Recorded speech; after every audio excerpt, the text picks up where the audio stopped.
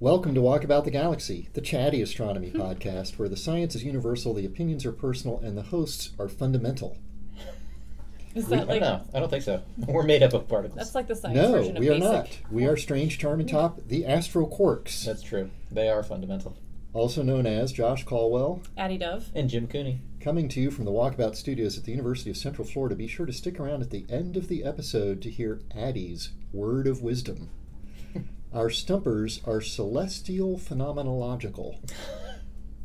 Any issues with that, Jim? Well, yeah, but Phenomenological? that's a word. Okay, Celestial is a word. There you go. Phenomenological is a word. there you go. But not together.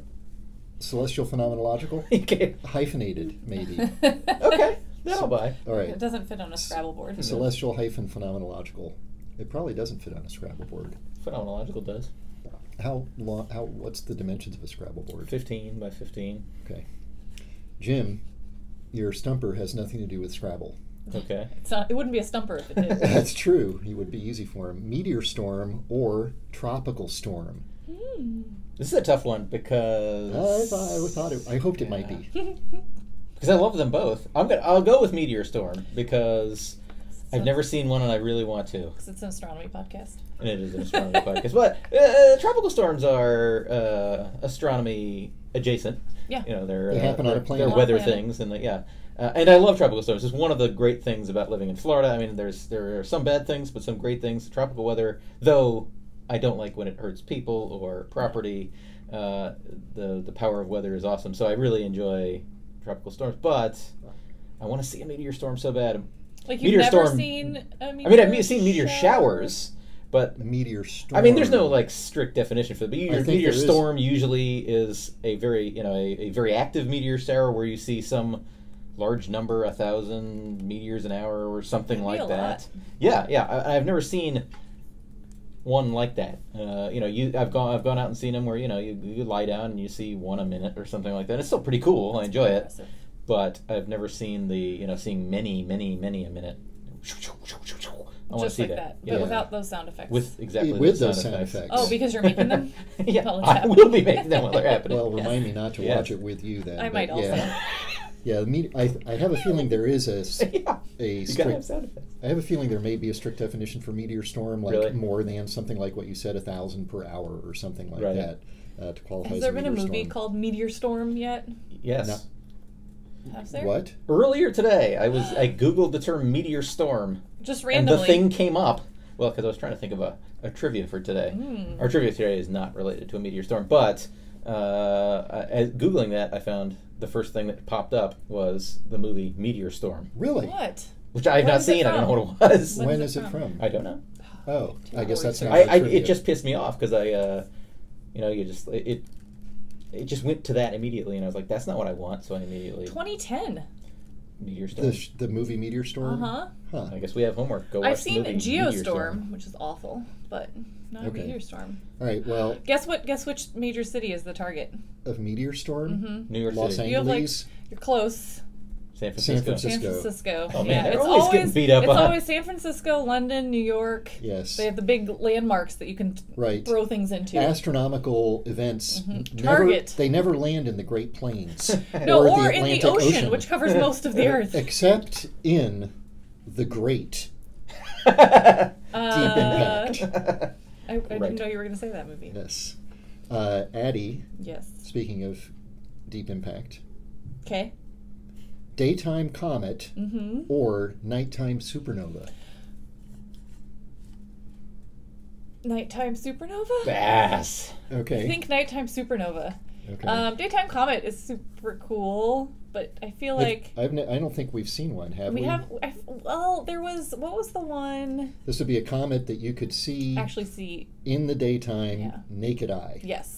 Which, like, comets are sort of hard to see naked eye nighttime even. I feel like there was one in our lifetime that was one like, in, the 90s. it was way more visible in the southern hemisphere. What am I thinking of? Maybe it's Hayakatuki. That's what I Hyaka- was going to say. So Was that only Hyakatuki was Okay, I'll say very, that very wrong. big. I'm sure we're saying it wrong. Probably. I saw it, that was in 95 or 96, because Yeah. I was living in France at the time. Oh. And one night, you could go out and see, and it was huge. It was very close, but it was very faint. You couldn't see that one during the day? I did at least did not see it during the day. I could see a very faint tail. I lived kind of out in the countryside, so it was a dark sky and it was very faint. And I was like, wow, I can't believe how big that is. It was just covering a huge swath of the sky. And Comet Hale-Bopp, I think, has been the sort of best, northern hemisphere at least, comet that I remember like really just being able to go outside and like, oh, there's a comet in the sky. That was kind of incredible. Yeah. That was an awesome comet. And you could have done daytime comet or daytime supernova too. I think what I'm thinking I was trying to make it a tougher stumper because a daytime supernova's got to win out over a daytime comet. But I think it wins out at night too, right? Because it's just also that's way more rare. Even though comets are pretty rare, they're both pretty rare. I don't know. Comet McNaught, that's the one I was thinking of. I think Comet McNaught was daytime visible. Is that MC subscript 0? Yes. McNaught. It's spelled that way, but it's not. P1. Capital N. I don't think I ever heard of that one. Really? I remember that one. Because I think it was way better for the southern hemisphere. It was very close to... But I feel like maybe... But it was crazy. It was visible in the daytime. Crazy. Well, I personally have never seen a daytime comet or a nighttime supernova. I'm still going to go with supernova. But keep looking up every night. Or a meteor storm. For Betelgeuse. But today we will be talking about meteor showers. None of those. Sort of adjacent. We will be talking about meteor showers. We might be talking about supernova as well. Just because we can't stop. Gravitational lensing and something called the cosmic distance duality relation, which is really cool. Is there a movie named that? Because that would be an interesting, also probably not very successful movie. You could call it something along those lines, though. We'll come up with a good movie title. Cosmic distance duality relation. Work on some subset of those words, maybe. Yeah. And ancient aurorae. Cosmic duality condition. That's pretty good. But first, this episode of Walk About the Galaxy is brought to you by Quadrans Muralis. Obviously. While the International Astronomical Union may not consider Quadrans Muralis to be a constellation, the IAU does not have the greatest reputation when it comes to categorizing what gets to be called what. Am I right, Pluto? Zing. Le Mural, its original nom du ciel, is home to the radiant of the Quadrantids, bringing you a meteor shower of origin from near-Earth object and extinct comet 2003 EH1.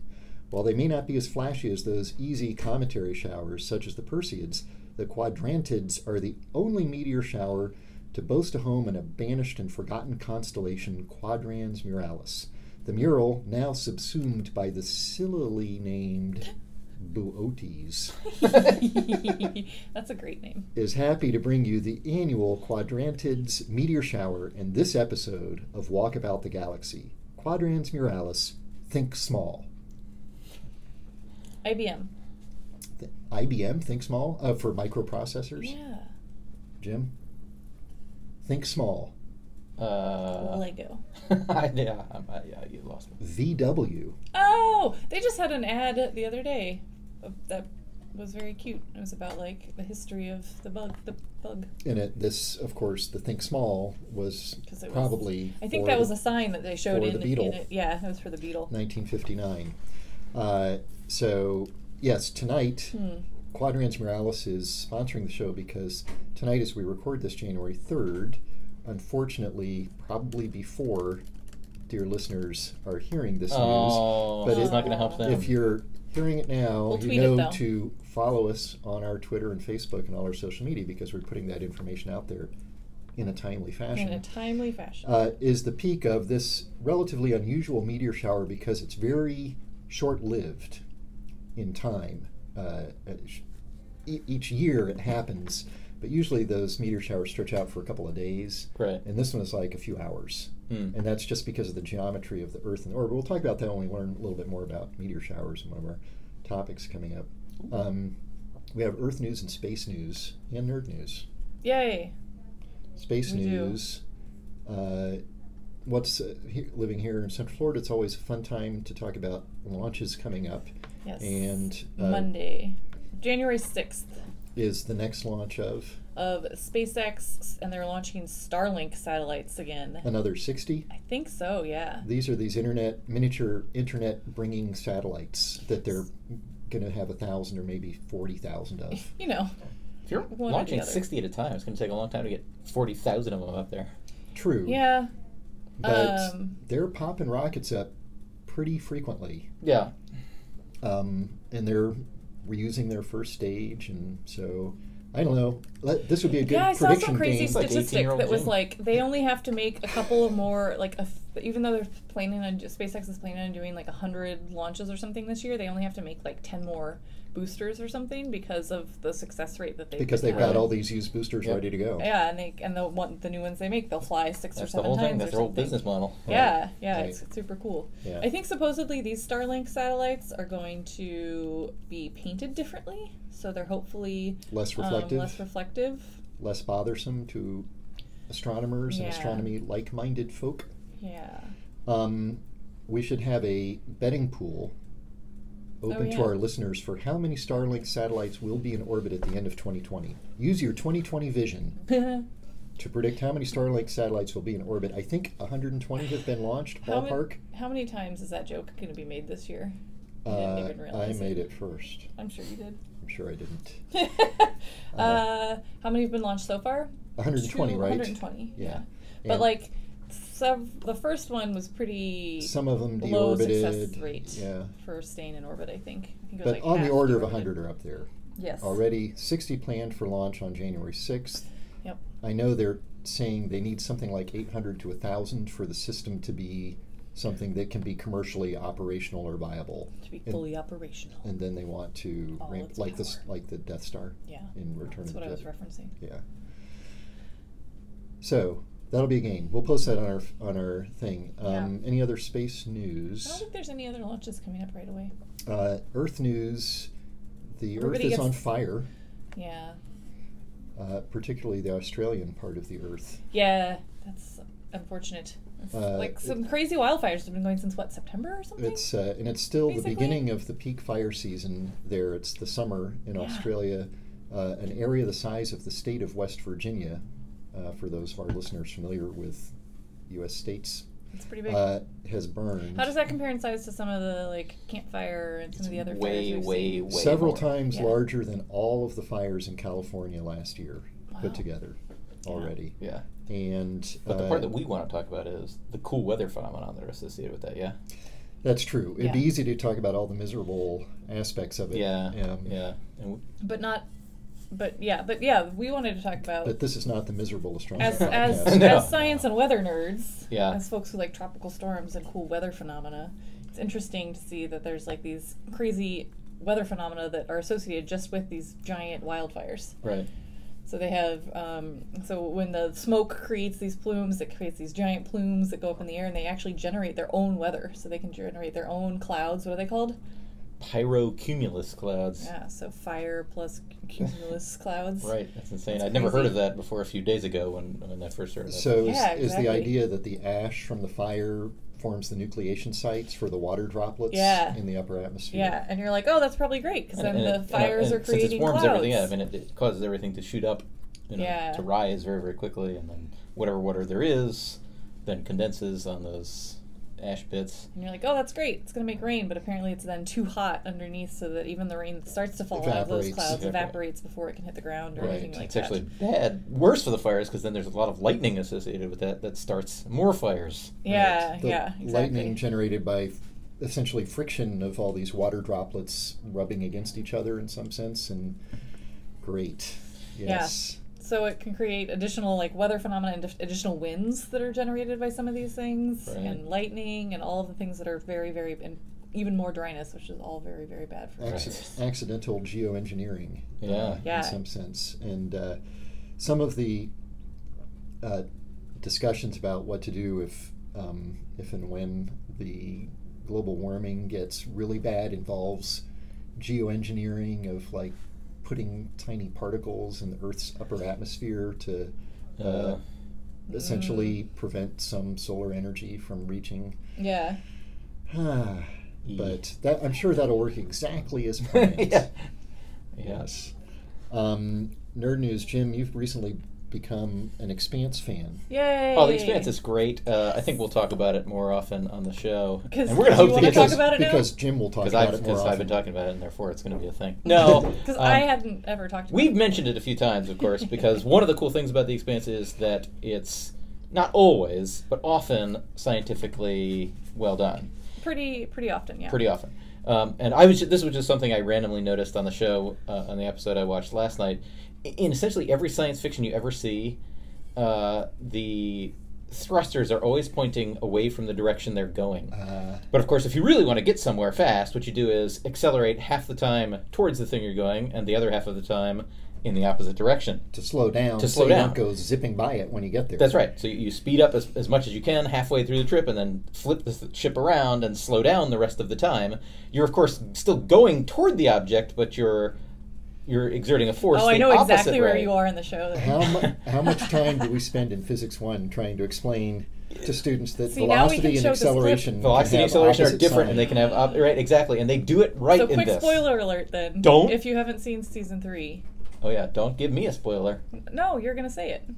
No, it's not. No, I'm not you're going to say not what. gonna I'm talk just about going to it? say that they do that in the show. Like that they're going a big distance. They do exactly that, and they show as they show a fleet of ships approaching an object, the thrusts. Even though the ship is still going toward the object, yeah, it looks like they're trying to get away, but they are going towards it, just slowing down because that's what you'd have to do. And they even talk about doing like a sudden flip and burn, right? Where they they do that need in the to middle decelerate of the... really quickly, and so they all have to be super prepared for it. And Right. they have these like high G meds that they have to take. Yeah, right. It's cool. Lots of times you can use real physics and science as a dramatic to add drama. element. Oh That's right. yeah, and they That's do right. that a That's lot right. with Do that gravity on the stuff Expanse. from Right. the Expanse. Right. It's So cool. bravo to the writers and science advisors of the Expanse. I know exactly what Jim is episode very you're on. excited that the velocity was positive and the acceleration was I know. negative. I know. Yes. I know. I guess I'm so excited. I'm going to use that in my class this semester. Yeah. So we were talking about meteor showers, meteor storms, and I think we agreed none of us has seen a meteor storm, at least. And we've seen the occasional meteor, and it's very hard to actually see these well because the night skies are so bright for most people. Right. Yeah, unfortunately, we live in Orlando. The Orlando skies, of course, are bad. I mean, Florida skies in general, but Orlando skies specifically. But any of you that live in dark places, you get to see So more. the quadrantids, which gets its name from this no longer a constellation, but the name of meteor showers. I just figured it's from some quadrant in the sky. No, it was a constellation proposed in the 18th century. By some French people, apparently. Yes, called the Mural, which was then Latinized as the Mural Quadrant, and it was abandoned by the IAU when they drew up their official list of 85 or 88, however many official constellations we have now. It's sort of in between the Big Dipper and Boötes. Booties. Which There's an umlaut over one of the O's. the second O has an umlaut. Yeah. Boötes is what my computer said to me. And so it doesn't really have any bright stars is the thing, is what doomed Quadrans, Moralis, and 88's enough constellations anyway. But the meteor showers can't have that many. Meteor showers happen when the Earth is like passing through some debris field in space. So think about The Empire Strikes Back and the Millennium Falcon, the asteroids. Then forget that because that doesn't have anything to do with reality. But then imagine that all those asteroids are tiny, tiny dust particles, and the Millennium Falcon's the Earth. And as the Earth plows through it, those dust particles rain into the atmosphere and they burn up, and they look like they're coming from the direction that the Earth is moving in the sky, which is towards some particular constellation, and that constellation then gives its name. And the sort of more pedantic, or the more normal way we think about that, right, is that like if you're driving in a snowstorm, or here in Florida, if you're driving in some sort of rainstorm, maybe during a tropical storm, and you're driving into, even though if the rain can be coming from different directions, but if you're driving fast enough, you're driving into it, it all looks like it's coming at you from one radiant, from one direction. So the radiant for the meteor shower tonight is Boötes, formerly Quadrantid Moralis. Yes, thank you. You're welcome. And so that's in the northern part of the sky. Great. So look towards the north if you're able to. If you go back in time and listen to this. Right. or in January 2021. That's true. Because if you're what just happens catching is up on... every year the Earth goes through that cloud. And then it'll be bigger or smaller depending on how close the actual parent object of that dust is to us when we're going through it, because there's more of that dusty material near that parent object. And it's only recently that the origin of this particular meteor shower was identified. Which is pretty fascinating, right? That like we've known about meteor showers and things like that, and there's some very specific ones that we know about that happen certain times a year, and so you'd think that most of their origins would have been known for longer. It depends on how long the comet's orbit is, right? For shorter period comets, it's going to be easy because we know where they are. Yeah. But long period comets. Right. So this one comes from something that was only identified in 2003 by Peter Jenniskens at NASA Ames. He's a big meteor. I said Peter. He's a Peter. Meteor. Minor planet 2003 EH1. So it doesn't even know it well. Doesn't even have a name. Aww. And it's the source of a meteor shower for us. It may be the extinct comet seen in the 15th century, C1490. Oh, also a classic. Right. Anyhow, a little tiny thing out there that looks like an asteroid now, but it may be an extinct comet that dumped a bunch of stuff in its orbit, and every January 3rd, 2nd, 3rd, or 4th, the Earth goes through that train, and if we're lucky, we'll see some meteors. But there's another more well-known meteor shower that we see every year that also had some news recently. Yeah, Geminids. The Geminids. Coming from Gemini. Yeah, so what was the cool news? Again, the identification of the source body for the parent body for those particles. And I think we had suspected this one for a while. Yes. But I am an idiot, so I don't know that much about this stuff, but when I saw this, I was very surprised. Why were you surprised? Because it's like an asteroid. Yeah. It is like an asteroid. It is like an Not asteroid. just like an asteroid. It's an asteroid. It is an asteroid. But this is asteroid the Astronomy Phaethon. 101 version of this is that all these meteor showers are the result of us going through the path of a comet, because comets, when they come close to the sun, they heat up and the ices sublimate and they carry dust off with them, so they're active when they're close to the sun. Asteroids are supposed to be just big rocks that don't do that. That don't do anything. That being said, we do know that asteroids do make debris tails when they have collisional events and things like that, right? And so there also, are people who track like solar system dust trails, dust bands that are created by asteroids that have broken apart, and the dust bands get spread out in the solar system. Also, the cool Bennu. Yeah. Maybe it's like Bennu spitting out particles. Bennu, the asteroid that OSIRIS-REx has had, has been observed actually spitting pebbles out into space. Yeah. We don't know how or why. It had a bad snack and it spit it out. Like, get away from me. There must be ices under there, yeah? There's probably, there's different hypotheses, right? So but none of them is like a slam dunk. Like, right. People have been heavily researching this in the last year, and there's no, like, oh, this mechanism works perfectly. It doesn't correlate with the sun shining on it exactly right for that to be like a slam dunk. Anyway, it is cool that these two parent bodies of these two meteor showers are the only two known to come from a non-comet. In the course of the quadrantids, it's maybe an extinct comet, but Phaethon doesn't really look like a cometary object at all. Yeah, maybe something happened to it. But one of the other cool things about this sort of confirmation is that it came from the Parker Solar Probe, which is actually intended to study the sun, as its name implies. But it sees these dust streams. It can see some of the faint dust that's pretty like closer to the sun or at different places in the orbit around the sun. So it actually was confirmed with some imaging from PSP, which is pretty cool. Yeah, and the reason it was able to confirm that is because the source body for the Geminids, this asteroid called Phaethon, trivia, free trivia, is the named object that comes closest to the sun. Oh, really? So of all the objects in the solar system, like we mentioned, 2003 EH1 is the source for that other thing. That doesn't count as named. That's not a name, right? Phaethon is a name.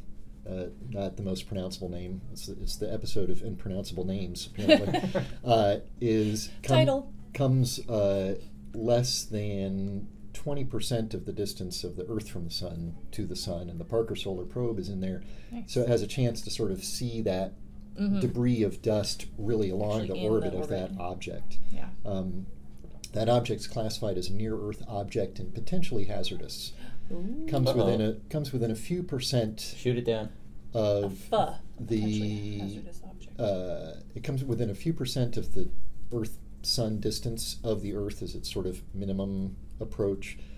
we're not in any danger from it in the foreseeable future, but There's a couple. I think in the there's an unforeseeable future, we might be. I think there's a mission that's gonna.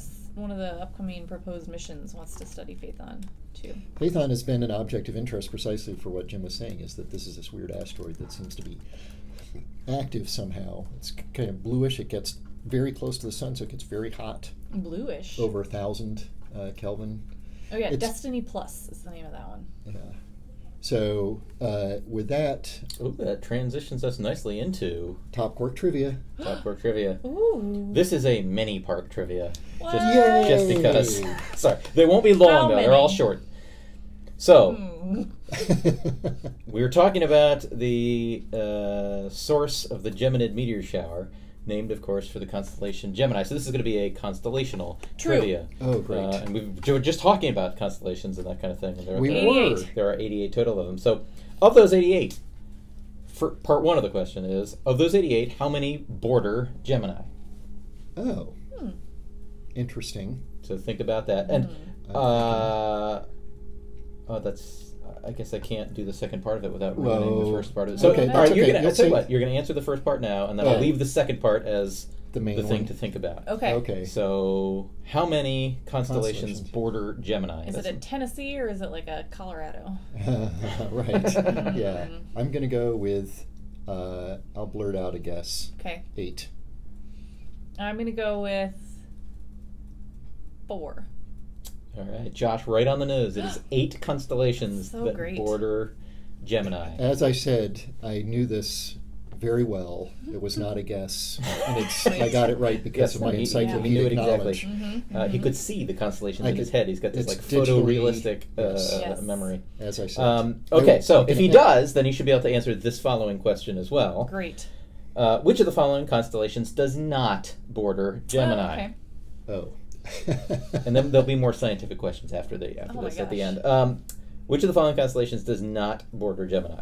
A. Cancer, B. Lynx, C. Auriga, which I may be mispronouncing, D. Sextans, E. Perseus, F. Taurus, G. Orion, It's too many choices. H. Monoceros, You can't go to or H. I. Canis Major. I can't on a Scantron, but I can here. There are 8, so I have to have 9 in my list. No, you don't. No, you don't. Oh, that's true. I don't. You could have 4 that do border it and 1 that doesn't. Oh, I'm and so just stupid. leave off. Okay, I'll narrow the list down.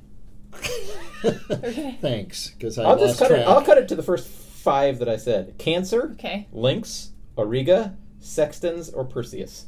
One of those does not border Gemini. Well, Okay. I'll ask you to repeat those when I come back to the answer. Okay. Now let us zoom in our magical and ethereal way in our spaceship of discovery. What is it called? Of the imagination. Spaceship of the imagination, out to the outer reaches of the universe. I feel like we have to name our own spaceship though. We do. Oh, that would be so much fun. The astroquarks need to have a spaceship. We should have a name. Okay. All right. We'll work on that. We're open to suggestions. It's true. Um, We don't want it to be like spaceship mixed space though. No, not space. Yeah, we're kind space, of do not want space- actually opening up to space. voting for the internet. Good. 'cause No, they we're not will. opening up to voting. We're just open to suggestions, and we reserve the right to reject those suggestions. What's, So I think the topic we're going to talk about here for a bit. This is a topic that is near and dear to my own heart. Oh, the board is empty. Is distances. Yes. Measuring distances to things. Jim is excited about 2 things. One is if velocity and acceleration have opposite signs. I know, it's such a good episode. that one is really exciting. It's so exciting. And second, distances. Distances. Because I'm excited because it's not nearly, and we've talked about this on previous episodes, but it's how do you measure the distance to things? It's not nearly as obvious as it seems, right? You can't put rulers down and measure the distance to Andromeda or something like that. We were Or just even talking, the moon. That's true. Or even the moon. You guys shoot lasers at it. To Right. measure that So things that are distance. close, there are reasonably straightforward ways to do it. And like Eddie just said, if you want to measure the distance to the moon, shoot a laser at the moon, bounce the laser off the moon, or radar or something like that, bounce it off the moon, time how long the light takes to get there and back, and you know very precisely how far away the moon is. But it's hard to put down retroreflectors on things that are much farther away than the moon. Right, True. but you can You still can use use radar. radar. Yes. So they call it's called radar ranging that they use to find the distance to nearby things, or laser ranging. To things that are a little farther away, you can still use geometry and the Earth's motion around the sun and stellar parallax, Or the or not Eyebrook just, effect. or any kind of parallax. That is, things appear to shift their position in the sky as we move around the sun. Yeah, just like your finger appears to shift if you switch from your left eye to your right eye, or something like that. That tells you how far away your finger is if you know your geometry and your trigonometry and the distance between your eyes. My nose moves a lot when I Right. close my left Right. eye and my right eye. That's 'cause But you're this moving your starts to nose. fail So as things big get far nose. away, right? If you take your finger at arm's length, its shift is just a little bit. And if you took your finger and moved it a mile away, it would not appear to shift at all. Because I'd be in the ER. We just talked about That's true. we just talked last episode about how we don't even know the distance to Right, to Betelgeuse or something like that, right? as well as we think we should. Right, so even we that is think. not that great. But then what about something that's really far away, like another galaxy, or Far, far away. Yeah, all of these things are far. Well, we've talked about ways of doing this. I just want to talk about it generally. A couple ways of doing it. We've talked about standard candles, right, was one. What is a standard candle? The standard candle is Vanilla. if I know That's Ocean. pretty standard. if I see a light bulb and I know from what it looks like that it's a 100-watt light bulb, Mm-hmm. and then I can see that it's really dim, I know that it's really far away. Right, But if it's really bright, I know it's really close. that's right. But I have to know that is a 100-watt light bulb, because maybe the light bulb is a neon light that says, I'm 100 watts. Right, Liar. right. But here's the thing. It's like a supernova. Unfortunately, in cosmology, it's not even as easy as that. It's not even as easy as a neon light that says, I'm 100 watts. Right. Even if you have a thing that says, I'm 100 watts, you still don't actually know how far away it is. What you can determine is this thing called the luminosity distance, which is how far that thing would be away if we lived in a universe that wasn't expanding and that was spatially flat. The space wasn't curved and the universe wasn't expanding. Unfortunately, it's neither one of those things. Potentially. Complicated universe. And so it becomes so when we can, if we have a standard candle, we can measure the distance to that standard candle. Kind of, we can measure the luminosity distance, but that's not the actual distance. It's like the a distance that with an says- asterisk. Right. And then there's another kind of thing you could do. Here's another kind of way to measure the distance to a thing is a thing called a standard ruler. Yes. Right. So like, and this yardstick. is or a standard yardstick. That is, if you had an object that you knew was 1 meter, then you just see how much of your sky does it take up. Right. So if you have a meter stick and stick it right in front of your face, it's taking up like your entire field of view, like 180 degrees of the sky. Right. If you take that same yardstick and put it, half a mile away, it's this tiny little thing. Right. Right. And so My favorite standard ruler analogy is airplanes. airplanes. And Why? well, because 747s are like twice as big as most jets. Okay.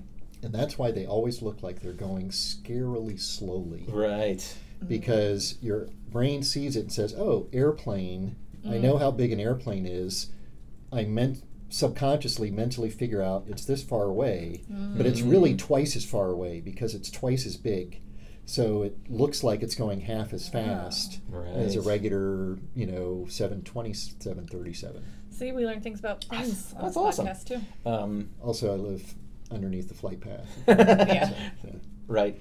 So if you find so if you have an object that you know its physical size, the diameter of this object, and then you can calculate what's called the angular diameter distance to the object.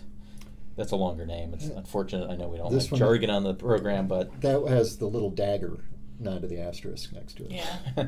So that's two different ways of finding distances to things. But again, that is also not the actual distance that you'd find doing that. Damn it, because Jim, again, just tell us the answer. Jim, how far away is it, for Christ's sake? But here's the thing: if you Further measure, away than this explanation. here's the fun thing: if you have an object and you have one of those two distance measures, so you have the luminosity distance, and you also measure the redshift of the thing, Oh. then you can translate, and you know the geometry of the universe. redshift is another distance measurement somehow. It's not. So Well, no. I mean, it's. I guess it's okay. The redshift is how fast it's how going fast away. it's moving away from you, and so if you have that, or it's related to how fast it's moving. If you have that, with an asterisk next to it. Shame. and Double asterisk. one of these distances, then you can find out the actual distance to the object. Can you?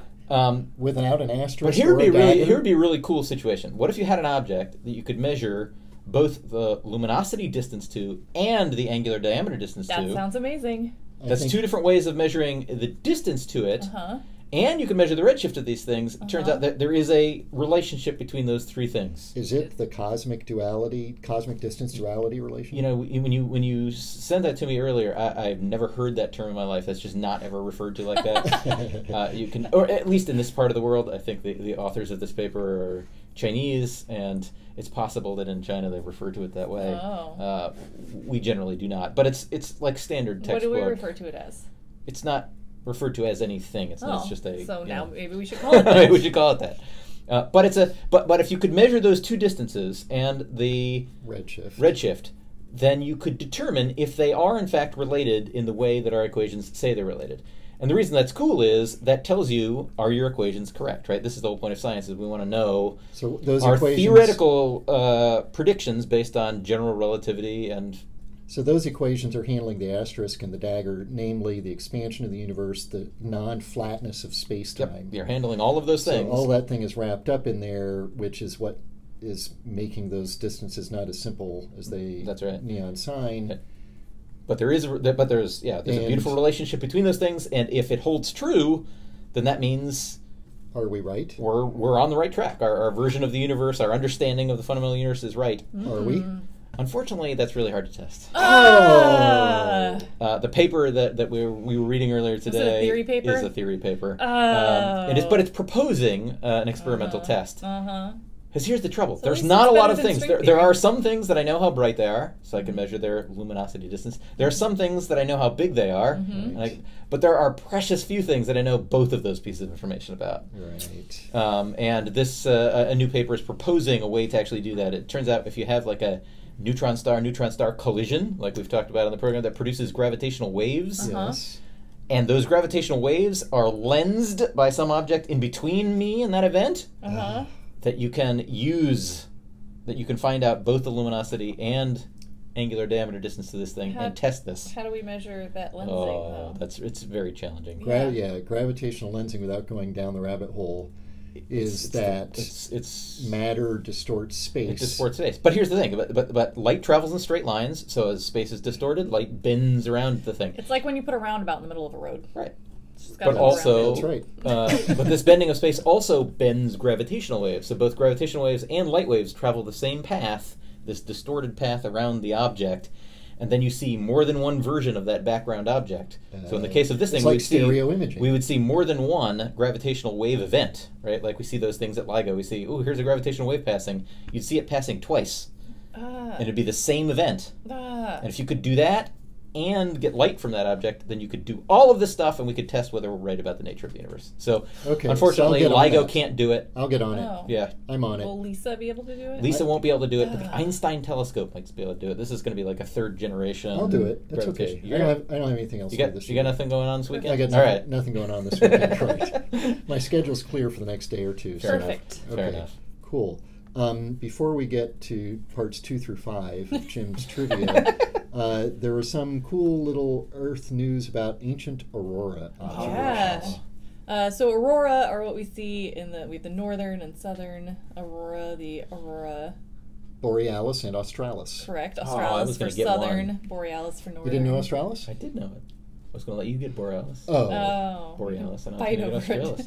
Anyway, but so those are set by the fact that charged particles that stream in from the sun tend to spiral along the magnetic fields of the Earth, and those tend to come in sort of near the poles. It's where the magnetic field lines reconnect with the Earth, and so particles stream in and they hit the atmosphere. They're high energy particles. They hit the atmosphere. They make it glow. Right? They ionize it and make it glow. Yeah. So that's why we see aurora. Like a neon sign. Like a neon sign. Yes, indeed. Have either of you guys actually seen the aurora? No. I've seen a terribly faint, disappointing glow through the window of an airplane on a transatlantic flight. I asked you this question before, The only time I've done, when I could have seen it maybe when I was up high enough on a flight, it was daytime. So no. Okay. And in Colorado, there was one time where we were going to see it. It was but cloudy. It was cloudy. Astroquark road trip to Alaska. And the magnetic North Pole is like racing. Yeah, it away just from crossed us. the prime meridian or something. It's now technically in the other hemisphere. Yeah, we talked before about how it moves slightly, but it's moving super fast right now for some reason. It's probably a bad sign. I know. Well, it could just mean that it's going to flip soon. which is Which would be And Betelgeuse weird. is going to go supernova. Oh gosh. Oh gosh. Signs of Anyway, the so apocalypse. this is relevant, right? So that the North Pole does move, and so back in the day, it used to be a little bit further south. I think in like toward places where people used to live. So this is in like 600 between 680 and 650 BCE. There are recordings from some Assyrian tablets that record a red glow or red covering the sky. So I think they had aurora that they could see in the sky around that time. In the Middle East. In the Middle East. So this was in like Babylon, which is in Iraq, and Nineveh, which is also also in Iraq. Cool. And it's not because the poles were that far south. It's because there was probably a big space weather event, like a big solar flare or a CME or something, that caused the aurora to go further south than they usually do, CME but even being, that far south. Coronal mass ejection, a Yes. whole bunch of Lot of discharged energy. particles coming out from the sun and dumped into the magnetic Dumped field. into the magnetic field. And there's some carbon-14 dating that shows that maybe that also shows in tree rings that there was some high energy event at that time. So it's Ah. probably some sort of early space weather solar storm event. Awesome. So we can track them. This is the farthest back that we'll Yes. be able to track it. There will more of those on tap in the future. For Space sure. weather events. Yeah. All right, Jim. And now we have to worry about technology. They didn't have to worry about Right. the rocks. Right. Yeah, if we get a The- serious event like the- that, we're going to be in trouble. The You will- papyrus tablets survived that space Yes. weather. We will not be broadcasting if No, there's a serious space weather event. no. All right. Here's the There it abbreviated is. list. The abbreviated Okay. list. Which of the following constellations does not border Gemini? Okay. Cancer, Lynx, Auriga, Sextans, or Perseus? Does not border Gemini. You get to go first this time. Sextans. Well, I'm pretty sure Cancer does, because I think that's the zodiacal constellation immediately after Gemini. Clever. Good. I can't use cleverness for any of the others, and so I'm going to go with the only one that I had never actually heard of before in that list, which is Lynx. Lynx. Yeah. I was going to call you Zoe, but your actual name is He Addie. He called Zoe Addie earlier today, so it's Weird. a reversal. You've got it, Addie. It's Sextans. Yeah, because that's in the southern hemisphere. It is Oh. not. Oh. It is not actually that far away. It's just Oh. a couple constellations over. I put it in there because I wanted to say sex. Nah, But but it's named after an astronomical tool. Sex. Stars in sextants were observed by the instrument that I worked on Cassini Oh, wow. as they were occulted by Saturn and Saturn's rings. And so Oh, nice. when I was designing the observations, our code names for the Alpha. observations were the first three letters of the particular star in the constellation, then the first three letters of the constellation name. So That's we very common in observed astronomy. Alp Sex. So I was doing a lot of Cassini planning missions where I was really just saying sex. I wasn't Sex. saying sextants. Nice. All right. And I also wasn't 100% sure what the rest of the constellation was. So I'm just like, Alpha Sex? All right. Quick follow-ups. You Okay. guys know the answer to this. Okay. What are the two brightest stars in Gemini?